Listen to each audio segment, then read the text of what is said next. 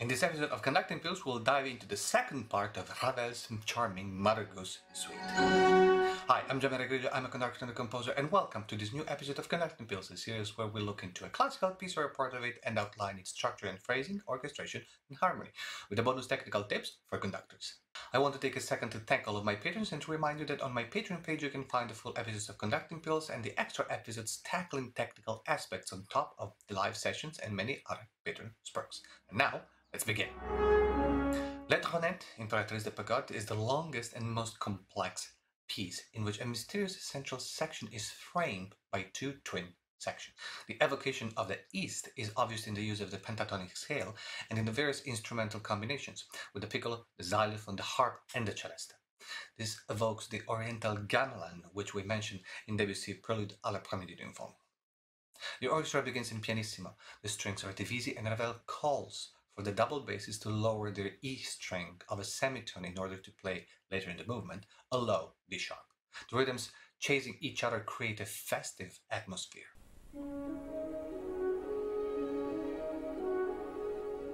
The piccolo joyfully enters with its melody in a pentatonic scale.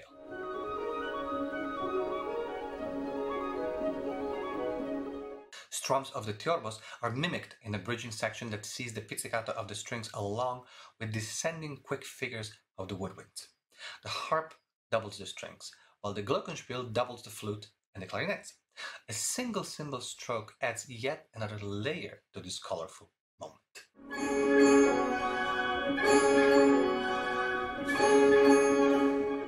The second part of this A section is based on the same material picked up by the oboe.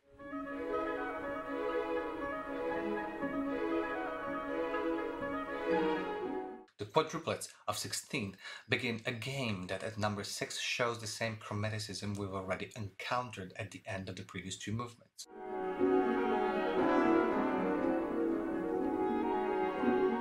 A glissando takes us back to the original material and a big crescendo which gradually involves the entire orchestra.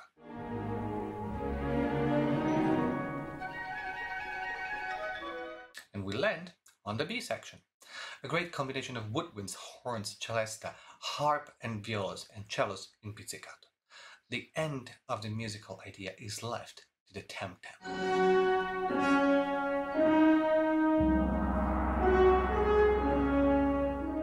At each repetition, the orchestration thins out. After a phrase built on a 4+4+4+2 bars, the same material is used with a different orchestration in a 3+4+3 bar phrase.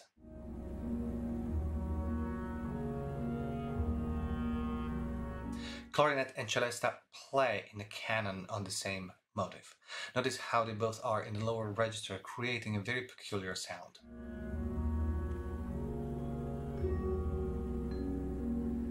The music is transfigured by the entrance of the flute playing a dreamy melody.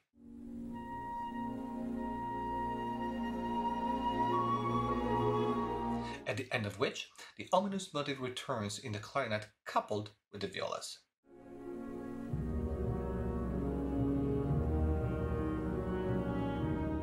But wait, the sinister atmosphere is changed by the entrance of the celesta, overlapping with the piccolo theme of the beginning.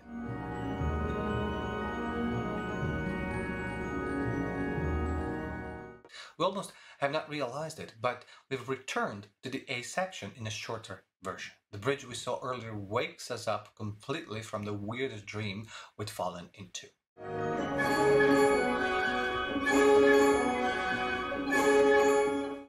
And the oboe is back. The piece continues to the end as it was in the A section, closing with 4 final chords.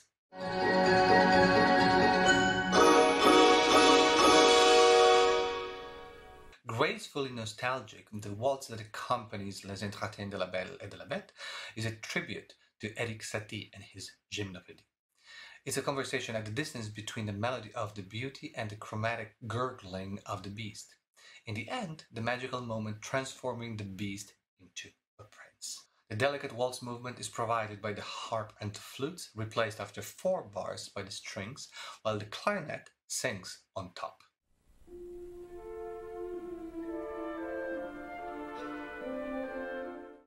The beauty continues her melody with apparently uneven phrase structures of 2 bars and 4 bars, then 2 and 3. There's very little change in the orchestration till the end of this first musical paragraph.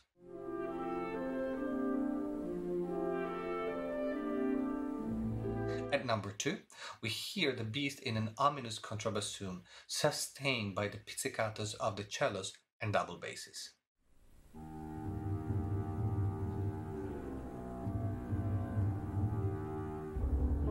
The motives start to mix. The beauty inquires with her theme and the beast answers with his after 3 bars in the phrase structure of 3 plus 2 plus 3.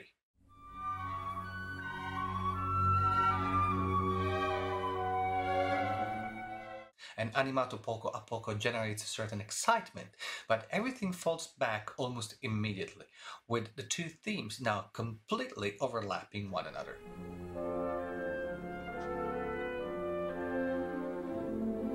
Another crescendo brings this waltz to a stop.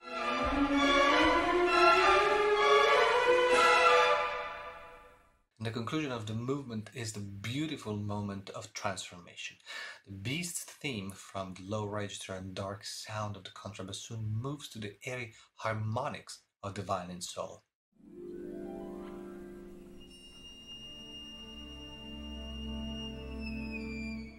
Flute and harp play the beauty's motive while the cello underneath takes over the beast theme, and the movement ends in a serene F major.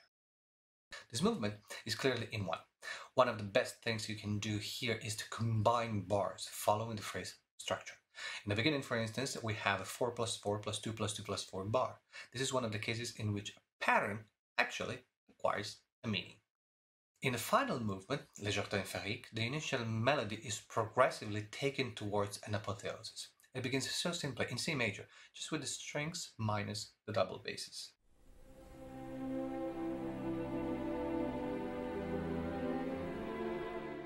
Starting at number 1, we see a first progression gradually increasing in intensity. It's a hint of that great and unique way that Ravel had to construct an enormous build-up with a few elements. In this case, the same 2 bars retreating on very sad E minor chords.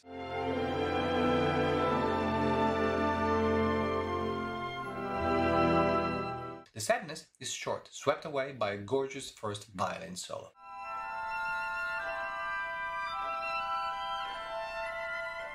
Two bars of that musical material move from one section to another, bridging into the final part of the movement. The line moves up in diminuendo, landing again on a C major, opening the phrase in a breathless way.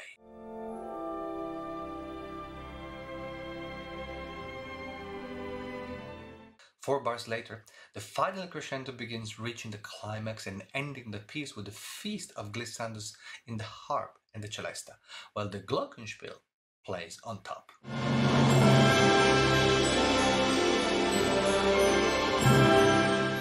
Thank you for watching. Don't forget to subscribe to my YouTube channel by clicking on the subscribe button right below the video and ring the bell so you will get notified every time a new video comes out. If you want to support the show monetarily, you can do so on my Patreon page, and if you're interested in conducting technique, follow my Facebook group. All the links are in the description.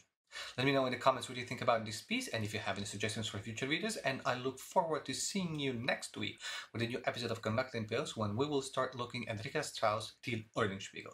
In the meanwhile, please continue to enjoy music and be well. Ciao! Between fortissimo and pianissimo on number 3 by not dropping the stroke on the second bar.